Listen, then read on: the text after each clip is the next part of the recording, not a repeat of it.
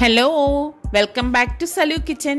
ഇന്ന് ഞാൻ നിങ്ങൾക്ക് വേണ്ടി തയ്യാറാക്കാൻ പോകുന്നത് ഓണം സ്പെഷ്യൽ ക്യാരറ്റ് പായസമാണ്. ഇത് വളരെ പെട്ടെന്ന് തന്നെ ഉണ്ടാക്കിയെടുക്കാൻ പറ്റുന്നതും അതുപോലെ തന്നെ രുചികരമായിട്ടുള്ള ഒരു പായസമാണ്. അപ്പോൾ ഇതിൻ്റെ കൂടെ ഞാൻ ഇന്ന് ഒരു കുട്ടി വിശേഷം കൂടി ഉൾപ്പെടുത്തിയിട്ടുണ്ട്. അപ്പോൾ നമുക്ക് എങ്ങനെയാണ് ഈ പായസം തയ്യാറാക്കുന്നതെന്ന് നോക്കാം. ഈ പായസത്തിന് വേണ്ടിയിട്ട് ഞാനിവിടെ 5 ക്യാരറ്റ് എടുത്തിട്ടുണ്ട്. ഇതിപ്പോൾ ചെറിയ ക്യാരറ്റ് ആയതുകൊണ്ടാണ് ഞാൻ 5 എണ്ണം എടുത്തത്. ഇപ്പോൾ വലിയ ക്യാരറ്റ് ആണെങ്കിൽ ഒരു 2 എണ്ണം മതിയാകും. അപ്പോൾ ഇതിൻ്റെ തോലൊക്കെ മാറ്റിയിട്ട് ഇത് നന്നായിട്ട് കഴുകിയിട്ടൊന്ന് ഗ്രേറ്റ് ചെയ്ത് എടുത്തിട്ട് വരാം. ഈ ഒരു പായസം ഉണ്ടാക്കാൻ വേണ്ടിയിട്ട് ഞാനിവിടെ ചവ്വരി എന്ന് പറഞ്ഞാൽ സാഗോ, ഇത് 250 ml കപ്പിൽ 1 കപ്പ് ഞാൻ 1 മണിക്കൂർ മുമ്പ് വെള്ളത്തിലിട്ട് കുതിർത്തിയെടുത്തതാണ്. അപ്പോൾ ഇനി ഇതൊന്ന് വേവിച്ചെടുക്കാം. ചവ്വരി വേവിക്കാൻ വേണ്ടിയിട്ട് ഞാൻ ഇതേ കപ്പിൽ, അതായത് 250 ml കപ്പിൽ 3 കപ്പ് വെള്ളം തിളപ്പിക്കാനായിട്ട് വെച്ചിട്ടുണ്ട്. ഇത് നല്ലതുപോലെ തിളച്ച ശേഷം മാത്രമേ നമ്മൾ കഴുകി ഊറ്റി വെച്ചിരിക്കുന്ന ചവ്വരി ഇതിലേക്കിട്ട് വേവിക്കത്തുള്ളൂ. വെള്ളം ഇവിടെ തിളച്ചിട്ടുണ്ട്. അപ്പം ഈ സമയം ഞാൻ കഴുകി ഡ്രെയിൻ ചെയ്ത് വെച്ചിരിക്കുന്ന ചവ്വരി ഇതിലേക്ക് ഇട്ട് കൊടുക്കണം. ചവ്വരി ഇടയ്ക്കിടയ്ക്ക് ഇതുപോലെ ഒന്ന് ഇളക്കി കൊടുത്തേക്കണം. ഇത് ഞാൻ മറ്റൊരു അടുപ്പിലേക്ക് മാറ്റിയിട്ട് ഈ അടുപ്പിലേക്ക് ഞാൻ ക്യാരറ്റ് റെഡിയാക്കാൻ പോവുകയാണ്. ഒരു പാൻ അടുപ്പത്ത് വെച്ചിട്ട് ഇതിലേക്ക് ഞാൻ 1 ടേബിൾ സ്പൂൺ നെയ്യ് ഇട്ട് കൊടുക്കുകയാണ്. നെയ്യ് ഇവിടെ ചൂടായി വന്നിട്ടുണ്ട്. അപ്പം ഞാനിവിടെ ക്യാരറ്റ് ഇതുപോലെ ഗ്രേറ്റ് ചെയ്ത് എടുത്ത് വെച്ചിട്ടുണ്ട്. അപ്പം ഈ ക്യാരറ്റ് ഇതിലേക്ക് ഇട്ടിട്ട് ഇളക്കി കൊടുക്കാം. നല്ല കളറുള്ള ക്യാരറ്റ് തന്നെ ഇതിനായിട്ട് എടുക്കണം കേട്ടോ. ക്യാരറ്റ് പെട്ടെന്ന് തന്നെ റെഡിയായി കിട്ടും. ചവ്വരി ഇവിടെ റെഡിയായി വന്നിട്ടുണ്ട് കണ്ടോ, നല്ലതുപോലെ ഇത് വെന്ത് വന്നിട്ടുണ്ട്. അപ്പം നമുക്കിനി ഇതിലേക്ക് പാലൊഴിച്ചു കൊടുക്കാം. ഈ ചവ്വരിയിലേക്ക് ഞാനിവിടെ 1 ലിറ്റർ ഫ്രഷ് മിൽക്ക്, അതായത് തേങ്ങാപ്പാലല്ല എടുത്തിരിക്കുന്നത്, ഫ്രഷ് മിൽക്കാണ്. അപ്പോൾ ഈ 1 ലിറ്റർ പാൽ ഇതിലേക്ക് ഒഴിച്ചു കൊടുക്കാം. നല്ല കട്ടിയുള്ള പാലാണ് ഞാൻ ഒഴിച്ചിരിക്കുന്നത്. ഇനി ഇതിലേക്ക് വെള്ളം ചേർക്കരുത് കേട്ടോ, കാരണം നമ്മൾ ചവ്വരി 3 കപ്പ് വെള്ളം ഒഴിച്ചിട്ടാണ് വേവിച്ചെടുത്തത്. അപ്പോൾ അതുകൊണ്ട് തന്നെ പാല് നല്ല കട്ടിയുള്ള പാലാണ് 1 ലിറ്ററിലേക്ക് ഒഴിച്ചത്. ഒട്ടും വെള്ളം ഇനി ചേർക്കാൻ പാടില്ല. ഇനി ഇതിവിടെ ഒന്ന് കുറുകണം. അപ്പം അതിനായിട്ട് നമ്മൾ ഇടയ്ക്കിടയ്ക്ക് ഇതുപോലെ സ്പൂൺ കൊണ്ട് ഇളക്കി കൊടുക്കണം. ഇപ്പോൾ പൈനാപ്പിൾ പായസത്തിന് ഞാൻ പറഞ്ഞതുപോലെ ഈ പാലിൻ്റെ കൂട്ടിൽ പാട കെട്ടാൻ പാടില്ല, അതൊന്ന് ശ്രദ്ധിച്ചേക്കണം. ഇനി ഇതിലേക്ക് ഞാൻ കണ്ടൻസ്ഡ് മിൽക്കാണ് ചേർത്ത് കൊടുക്കുന്നത്. 400 ഗ്രാമിൻ്റെ കണ്ടൻസ്ഡ് മിൽക്ക് ഇതിലേക്ക് ഒഴിച്ചു കൊടുക്കും. ഞാനിതിലേക്ക് പഞ്ചസാര ഒട്ടും ചേർക്കത്തില്ല. ഒരു ഫുൾ കണ്ടൻസ്ഡ് മിൽക്കാണ് ഞാൻ ഇതിലേക്ക് ചേർത്ത് കൊടുക്കുന്നത്. പിന്നെ മധുരമൊക്കെ നിങ്ങളുടെ പാകത്തിന് കൂടുതൽ വേണമെങ്കിൽ കൂട്ടിക്കൊടുക്കുക, കുറച്ച് മതിയെങ്കിൽ കണ്ടൻസ്ഡ് മിൽക്കിൻ്റെ അളവ് കുറച്ച് കൊടുക്കുക. ഇത് ക്യാരറ്റ് പായസം ആയതുകൊണ്ട് തന്നെ കണ്ടൻസ്ഡ് മിൽക്ക് ചേർക്കുന്നതാണ് ടേസ്റ്റ് കൂടുതൽ.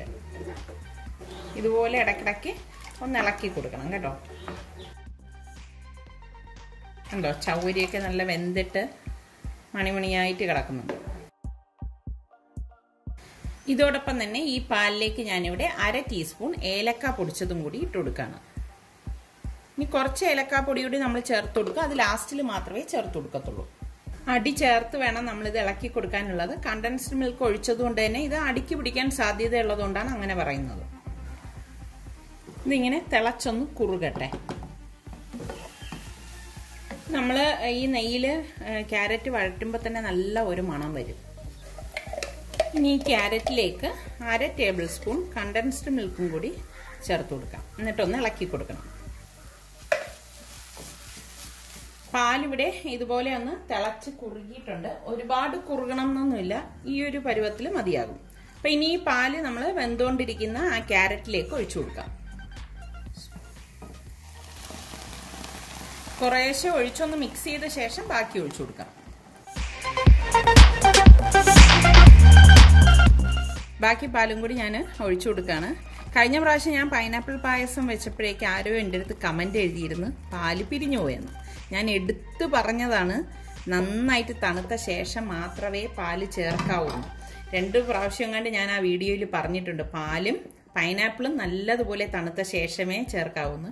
പക്ഷെ എനിക്ക് തോന്നുന്നു അവർ ശ്രദ്ധിച്ചിട്ടുണ്ടാവില്ല, അതാണ് അങ്ങനെ സംഭവിച്ചത്.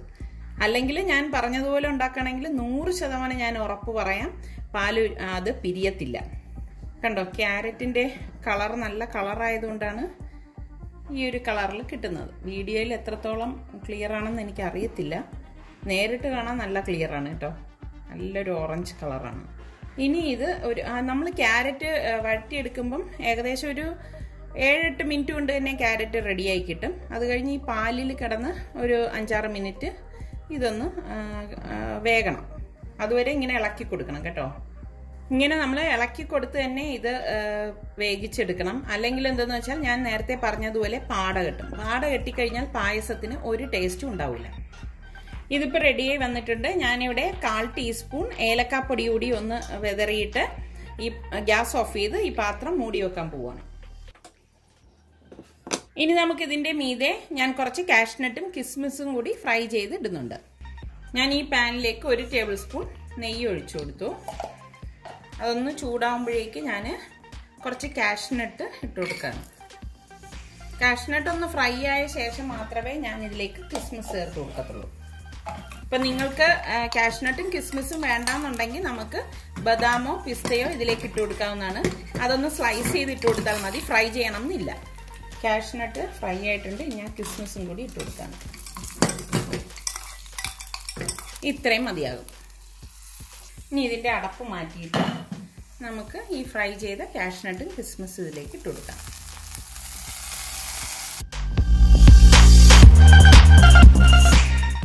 ഇതോടൊപ്പം തന്നെ ഞാൻ കുറച്ച് പിസ്ത ഇതുപോലെ സ്ലൈസ് ചെയ്തതും കൂടി ഇട്ട് കൊടുക്കാം. അപ്പോൾ വളരെ പെട്ടെന്ന് തന്നെ നമുക്ക് തയ്യാറാക്കിയെടുക്കാൻ പറ്റുന്ന ക്യാരറ്റ് പായസം ഇവിടെ തയ്യാറായിട്ടുണ്ട്. ഇതിപ്പോൾ നമുക്ക് ചൂടോടെ വേണമെങ്കിലും കഴിക്കാം, അതല്ല നമുക്കിത് തണുത്ത ശേഷം ഫ്രിഡ്ജിൽ വെച്ച് നന്നായിട്ട് തണുപ്പിച്ചും കഴിക്കാം. അപ്പോൾ ഇനി അടുത്ത് നല്ലൊരു റെസിപ്പിയുമായി വരാം.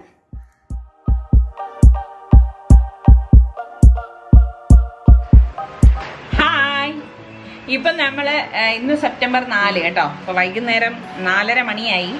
ഇവിടെ ചെന്തിട്ടയിൽ ഒരു റെസ്റ്റോറൻറ്റിൻ്റെ ഉദ്ഘാടനമാണ്. പയ്യാരം എന്ന് പറയുന്ന റെസ്റ്റോറൻറ്റ്. അപ്പോൾ അത് ഉദ്ഘാടനം ചെയ്യുന്നത് ജാസി ഗിഫ്റ്റും ഇഷാൻ ദേവുമാണ്. അപ്പോൾ അതിനായിട്ട് നമുക്ക് ഇൻവിറ്റേഷൻ കിട്ടിയിട്ടുണ്ട്. അപ്പോൾ നമ്മൾ ഇപ്പം അങ്ങോട്ടേക്ക് പോവുകയാണ്. അപ്പോൾ അവിടെ ചെന്നിട്ടുള്ളത് ഞങ്ങൾ അവിടെ ചെന്നിട്ട് കാണിക്കാൻ പറ്റുന്നതൊക്കെ ആണെങ്കിൽ തീർച്ചയായിട്ടും നിങ്ങൾക്ക് കാണിച്ചു തരാം. അപ്പോൾ നമുക്ക് ഇറങ്ങാം. നല്ല മഴ പെയ്തുകൊണ്ടിരിക്കുകയാണ് വെളിയിൽ, കണ്ടോ. ക്യാമറയിൽ എത്രത്തോളം ഒക്കെ ക്ലിയർ ആണോ എന്തോ, ഭയങ്കര മഴ പെയ്തുകൊണ്ടിരിക്കുകയാണ്.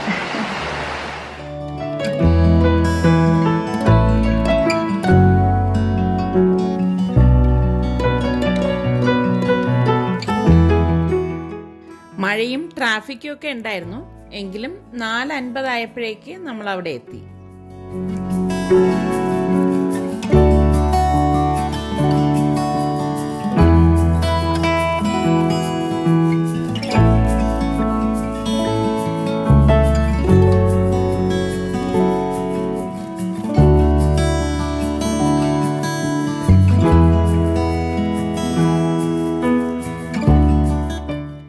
അവിടെ വെച്ച് എൻ്റെ ഒരു വ്യൂവറിനെ കണ്ടു.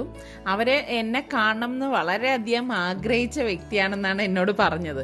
എന്നെ കണ്ടപ്പോഴേക്ക് അവർക്ക് വളരെ സർപ്രൈസ് ആയി എന്ന് പറഞ്ഞു. പിന്നെ അവരുടെ കുടുംബത്തെയൊക്കെ ഇൻട്രൊഡ്യൂസ് ചെയ്തു തന്നു.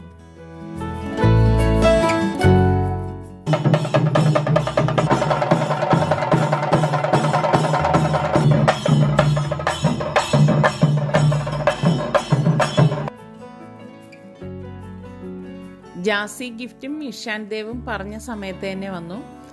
വളരെ സിമ്പിളായിട്ടുള്ള 2 പേര് കേട്ടോ. അങ്ങനെ ഒരു ജാടയൊന്നും ഞാൻ അവരിൽ കണ്ടില്ല. എല്ലാവരുടെ അടുത്തും നല്ല സിമ്പിളായിട്ട് തന്നെയാണ് അവരുടെ പെരുമാറ്റവും. അവർ എത്തിക്കഴിഞ്ഞിട്ട് നാട മുറിച്ചു, പിന്നെ വിളക്ക് കത്തിച്ചു, അങ്ങനെ ഉദ്ഘാടനം നടത്തി.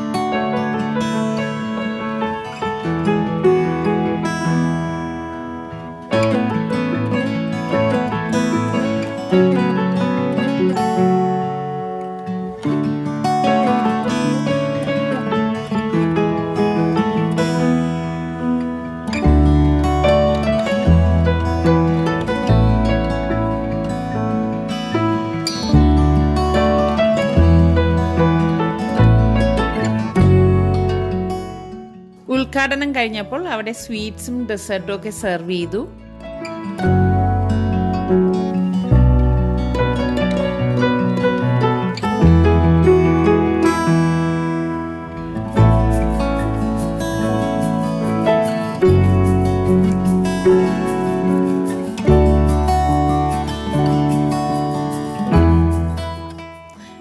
പിന്നെ നമ്മൾക്ക് കുറച്ച് തിരക്കുള്ളത് കൊണ്ട് നമ്മൾ എല്ലാവരുടെ അടുത്തും യാത്ര പറഞ്ഞ് അപ്പോൾ തന്നെ ഇറങ്ങി.